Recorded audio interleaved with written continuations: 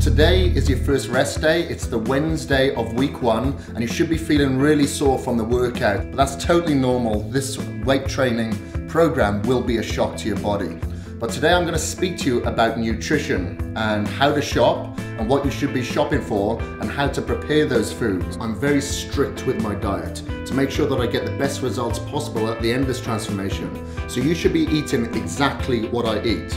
Today we're going to go to the supermarket, so come along with me so you can see exactly what foods that you should be eating and foods you need to stay away from. Eating healthy does take a commitment, and although it may not necessarily be cheap to buy healthy, it can be affordable and is definitely well worth it in the long run. Okay, we're here at the sweet potatoes. We've also got the yams here that you can have on this transformation, or in the UK you'd call them Swedes. It's good to mix up your carbohydrate sources. Like the main source for me comes from brown rice, but I also like to mix it up with some sweet potatoes and some oatmeals as well. It stays very basic with a carbohydrate source. It's a slightly slow digesting carb along with the brown rice and oats. Okay, another form of carbohydrates that I recommend on this program is brown rice. So a lot of people are carbophobes when doing a program such as this. I'm a carb freak. I like to have my carbs, keeps the metabolism firing. Providing that you're getting the right carbohydrates, you're going to get the results that you want, and providing that you're sticking to your nutrition training program and frequency of those meals. So we like to go for the short grain. I've been told by my wife that they are a lot more moist than a long grain brown rice. One of the tips that I like to pass on to clients is to eat before you actually come to the supermarket, so it'll prevent less amount of cravings and you're less likely to pick up foods that you shouldn't be eating. Just because you're on this transformation doesn't mean you need to exclude other people like friends or family that aren't on this transformation when you're going shopping. So my wife just poured some almond butter here, which is fine. She needs the healthy fats, but when you're doing this transformation, you don't need those healthy fats so much. You need to be burning off the fats that you're storing, not the fats that you're ingesting. Okay, the next carbohydrate stop for us is the quick oats. So we get a big bag like this for convenience because we'll go through one of these in a month. Between having this for breakfast with the egg whites and using it as a meal replacement with protein powder, it's very easy to go through the oats, and I never cut this out at all during the entire 12 weeks. And the next thing on my shopping list is steak. So the macronutrients that we're really focusing on this transformation are your protein and your carbohydrate sources. So obviously not going too much for the fat, we need to keep meat sources very lean. So for that reason, I like to go for the eye of round steak, which is a very lean sauce. So we can just throw that on the grill or on the barbecue. Another one that I like to get is the eye of round roast. So I've actually got a meat grinder at home. This is great to put through the grinder and have it like ground beef. And one more that I get is a tenderloin. Now it looks a little bit fatty on the outside, that's okay, you can trim that off. But throughout the rest of it, it's very soft, very moist, and very lean. Another lean protein source that I like to include in this program is fish. So I like to go for tilapia personally. It's very tasteless. I don't like anything that's too fishy, and it's cheap. Don't go too much for like the deli meats or anything like that, or anything that's going to have a lot of preservatives. So I know that lean forms of steak and fish and stuff like that, I know exactly what I'm going to get into my body because it's listed on the ingredients list on the back. Next protein form that we're taking are eggs. So we separate the egg whites from the yolks because the yolks is what contains all the fat and cholesterol. Between myself and my wife, we go through 24 egg whites just at breakfast.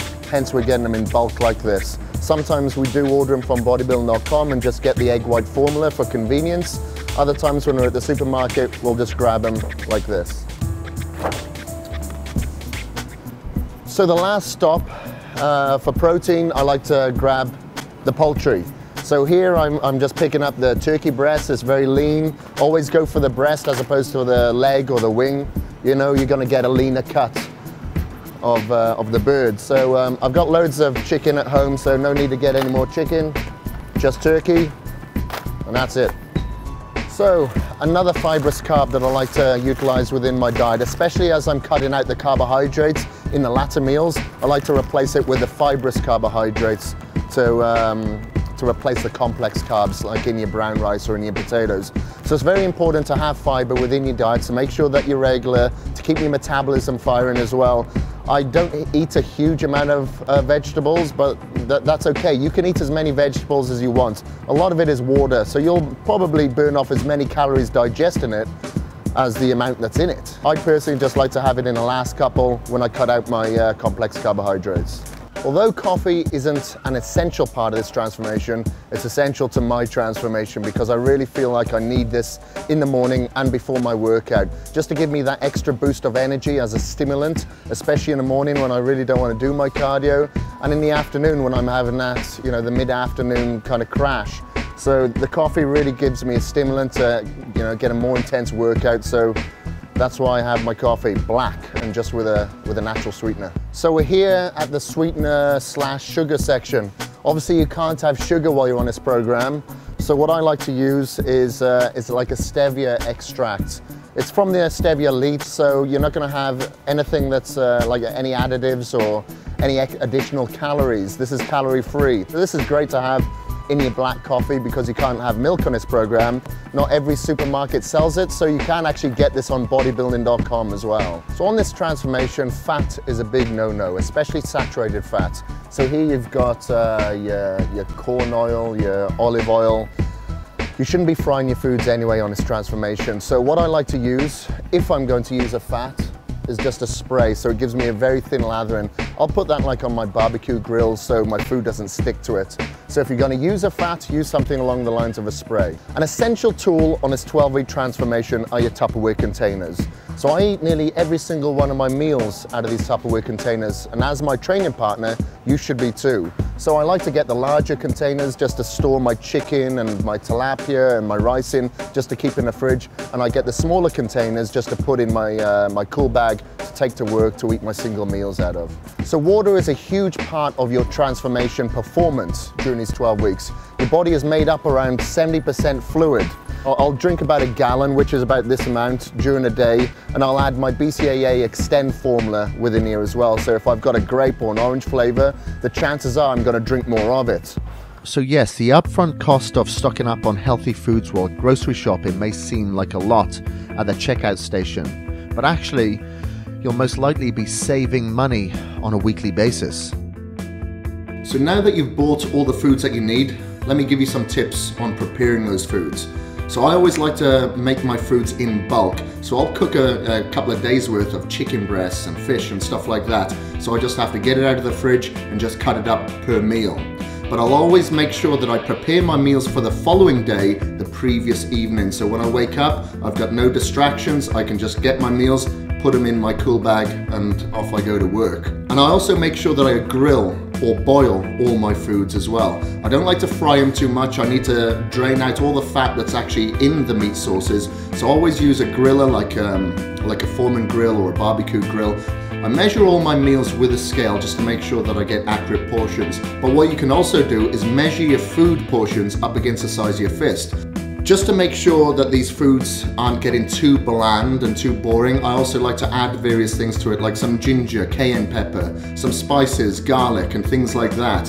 I even add salt on there, just to make sure that my body's holding enough fluid so I can push a little bit more weight in the gym. The only time I'll cut the salt out is like a couple of days before my after photos. So don't worry about the salt at this stage as well. Remember, you've got to make sure this diet is part of your life. Whether it's at work, whether you're traveling, at social gatherings, or at school, you've got to stick on this plan. So you'll notice throughout this transformation, I travel quite a bit, but I never waver off my nutrition plan, ever, and neither should you. So tomorrow's going to be a training day. We've got back and biceps, but today I'm going to be doing cardio. I've done it this morning, I'm doing it again this evening.